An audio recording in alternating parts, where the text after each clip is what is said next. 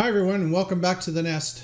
Sorry it's been 2 weeks since my last video, but we've been busy with a bunch of things. My son has moved from one city to another city to start his post-third year engineering work term, and we had to take a weekend to help him move. As well, I've been working hard on completing a couple of engineering slash fabrication projects. The first being our new weld jig table.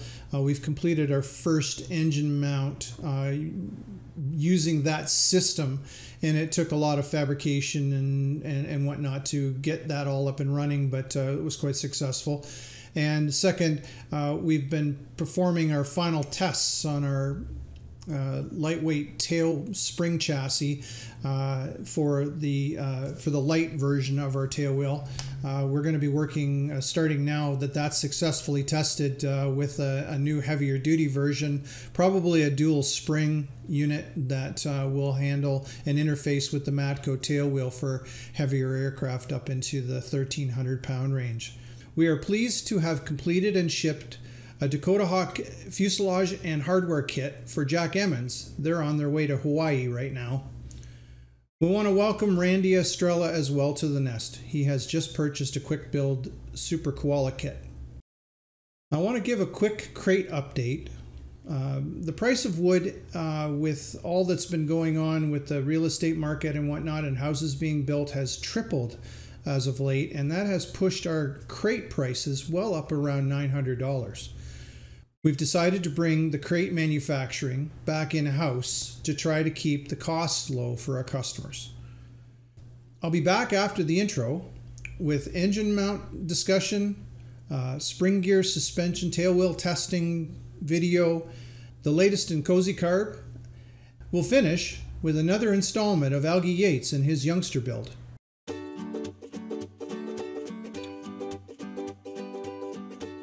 This is Fisher Flying Products. I'm Dave Hartner. Welcome to the nest. Our video newsletters provide weekly insight into building and flying our 15 wooden aircraft designs. Plini Motori of Italy is a gracious sponsor of our channel. Plini is the manufacturer of the Thor 250 DS. CozyCarb Ice Prevention Systems is a proud sponsor of this channel as well.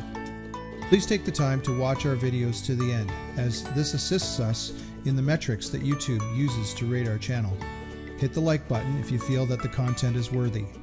We invite you to subscribe to our channel by clicking on the subscribe button and hitting the bell so that you are notified whenever we post our newsletters. A while back I decided that to make engine mounts in a repeatable fashion, we had to come up with some sort of table to do the welding on, and that table had to have support system that would allow us to hold all of the components for the engine mount securely in place while it all gets welded together, and then to be able to take the support components, put them on a shelf, and then the next time we need to weld that engine mount, we just grab them off the shelf and we put them in. So we'd have a receiver on the table that holds the the part specific jigging in place in a repeatable fashion, and then what we would do is, so basically the engine mount, or the engine mount table, is in essence the firewall of the system, and the jig becomes the engine portion of what the engine mount attaches to. And so we this past week finally got all the pieces put together. We had an engine mount that we've been contracted to make for a youngster to Werner 5V, so 5-cylinder Werner radial engine to a youngster. And so we drilled out the holes in the table to match the youngster mount points, and then we created in this case, 2 separate pieces. One mounts to the engine, and then there's an interface that has the rubber mounts between it and the portion that mounts to the firewall. And so this was the first time this all kind of came together. We have the engine mount designed in CAD. Then we have we send that out, and we have all the components CNC cut at a CNC tubing cutting manufacturer, and we made a couple of the components in-house, and they all kind of went together, and they all surprisingly fit together, and then we welded it and tacked it and welded it together to be a finished engine mount. So this took a bunch of time to kind of figure out and think through and fabricate and whatnot, but we're pleased to say that we've got our first engine mount produced off this table. So as you can see from the photos that I've had showing while I've been talking about this, it's a very interesting way to manufacture the engine mounts, and it provides a very repeatable way that we can make sort of one-offs. You know, we don't make a big production run of these engine mounts, and so to be able to bring the jig back in and then reproduce one exactly the same way as we did one 8 months ago or a year ago, then that provides that ability for us. And now I'd like to give a coil spring tailwheel chassis testing update. On a previous video, we showed some of this testing, and we decided to drill some lightning holes to reduce the weight of the chassis, and we changed the spring that we're using to a little bit higher capacity spring. Now our all-up weight for our lightning efforts is 4.2 pounds, and that's including the tailwheel assembly. We tested the system with 80 pounds in the box, and we had 22 inches of height for the drop. And this simulates a destructive test. We were looking for any bending, we were looking for any damage, and we found none. So we're quite pleased with this test, and we are now going to be working to create a new support arm that will attach to the Matco tailwheel, and we'll likely be going with a dual spring affair for that, and we'll do some more testing in the future, but it looks good for this chassis tailwheel design. And now for a CozyCarb update. We want to let everyone know that we are now shipping the CozyCarb for the 912 and 582 Rotax liquid cooled motors. We've got everything all put together, and we've got product on the shelf. So we want to thank you to all the customers who have purchased so far. And if you have any questions about CozyCarb, feel free to give us a call at the shop. We're also recently been asked to see whether or not we could fit the CozyCarb to the Polini Thor series engines. And so we'll be talking with Polini to find out what their specifications are on their carburetors, so that we can see whether we can fit our units to their engines. So that's good news. Hopefully we can do that. And now we join Algy Yates with his latest installment of his tail kit build for his youngster.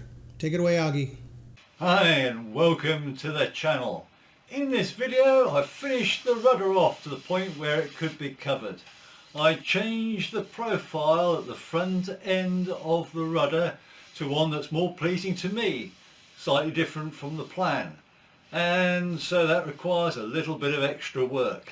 At the back end of the video, I tell you how you could do it without going through all the issues which I go through in this video. I round the edges and get it all ready to go. Remember, this is not an instructional video, this is just how I do things. I try to pass on some hints and tips which you can take or leave. So let's get this rudder finished. The front edge of the fin doesn't naturally lie with the same front section of the rudder. So my initial thoughts were, I got it wrong. I got the bow wrong. I must have allowed it to flex out. So I double checked the bow here against the plan. It matched the plan, and by taking my bevel gauge, by putting the bevel gauge against the fin there with this lower rib, which is parallel to the top rib, and should be parallel with the rudder lower rib. Yes, definitely that is, the angle means that chops off there. And I used that on the plan. I put that against the plan, and lo and behold, it showed the same thing. So again, another still shows you what that was like. So how am I going to rectify this? Because this is going back about 2 laminations, so about 1/4 inch. So I'm going to put a piece of 1/4 inch wood in here, which I'm going to shape, but also taper so that it comes up to around about this position here. Okay, so I've made this this repair section. It's longer than the taper that's going to be taken off.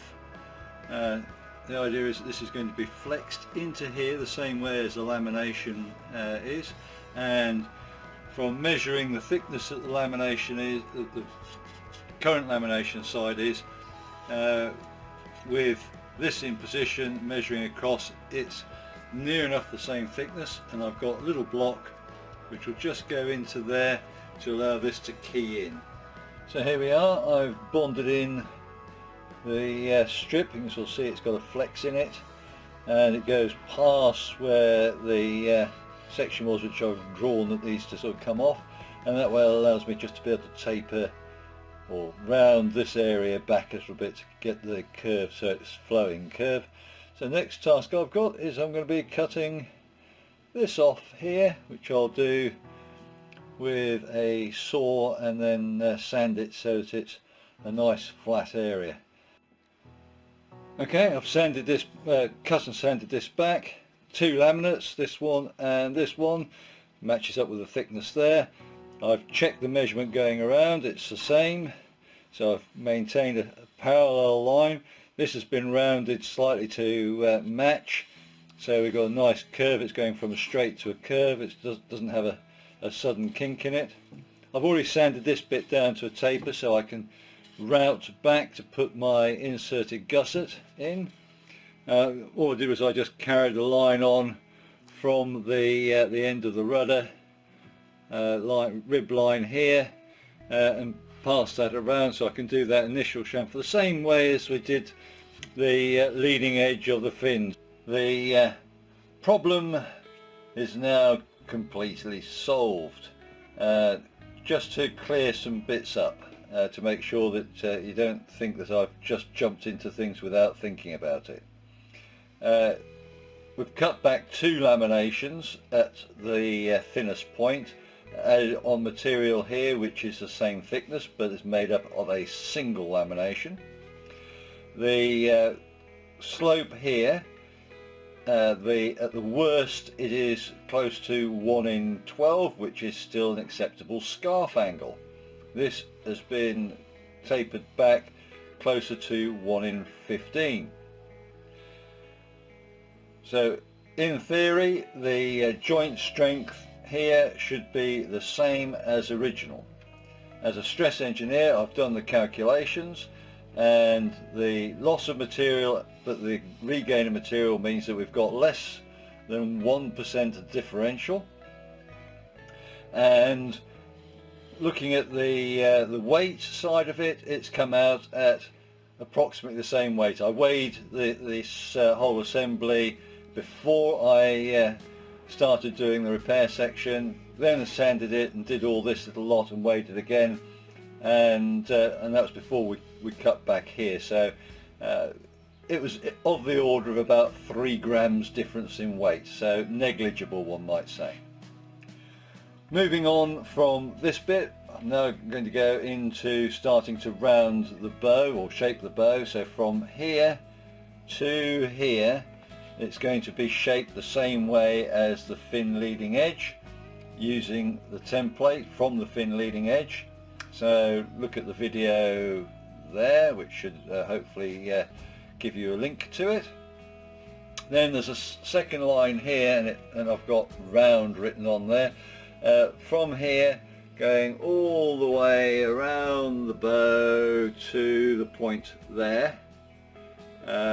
It will be carried out with the rounding off method I used for the tailplane, the horizontal stabilizer and elevators, so you can see that in the video links there. Going down to the bottom end here, I will do a slight round over once I've completed the boxing in. So That won't be in this video, and that will then have to transition into the half round that we've got going on here, or the near enough half round we've got going on here. So there'll be a transition section. So the rudder is complete as far as I can go, till I get some more hardware so I can do the rudder horn, fit the hinges. If you bought the kit and got the covering at this stage, you could cover if you wanted to go with the sort of standard fitment of the horns. I've done all the shaping around the trailing edge and the leading edge so it matches up with the profiles, and as you can see, I did that modification here to get the lines all flowing and straight with the fin.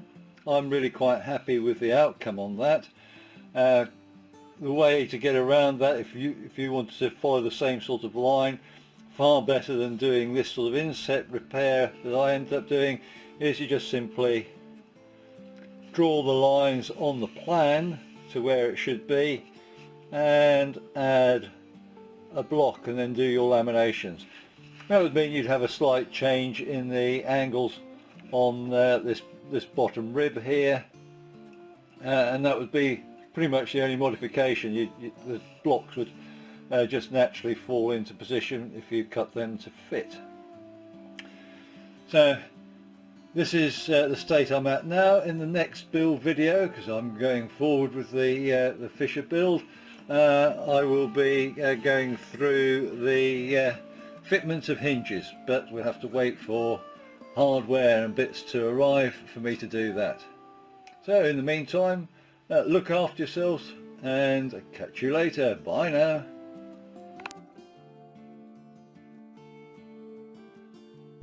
Thanks again for watching. We try hard to bring you interesting content each week. To help us out, please like and share our videos if you feel the content is worthy. To receive the latest info from Fisher Flying Products, click the subscribe button and ring the bell. See you next time in the nest.